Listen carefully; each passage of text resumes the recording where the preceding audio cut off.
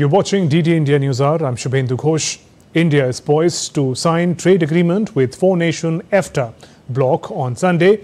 EFTA comprises Iceland, Liechtenstein, Norway and Switzerland. Agreement is to pave way for an investment of about $100 billion in India over the next 15 years. Here's more.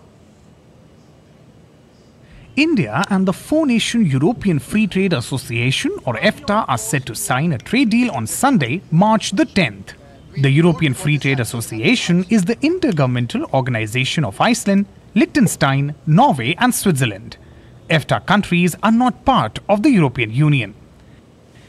India's exports to EFTA countries during 2022-2023 stood at $1.92 billion. Imports aggregated at $16.74 billion during the same period. EFTA has 29 free trade agreements with 40 partner countries including Canada, Chile, China, Mexico and Korea. Now let's take a look at some of the highlights of India-EFTA deal. India and EFTA have been negotiating the pact since 2008.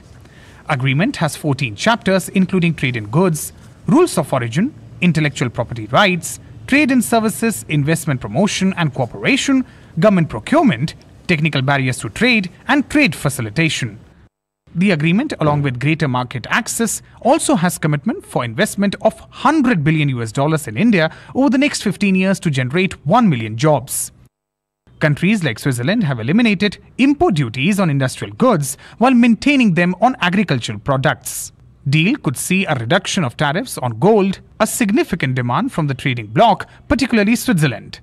India has maintained stance on intellectual property rights, emphasizing that concessions related to data exclusivity are not being offered. After the India-EFTA deal, India could see higher imports of machinery, pharmaceuticals, medical instruments and machinery, as there would be a sharp reduction in Indian tariffs.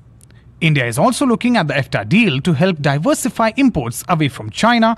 India currently depends on China for key medical imports.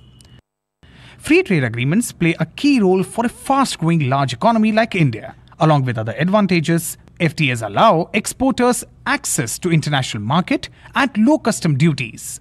India has been discussing free trade agreements with several partners, both bilateral and regional. India-UK FTA negotiations are said to be at an advanced stage. India so far has inked 13 free trade agreements with its partners, the most recent ones with Mauritius, UAE and Australia.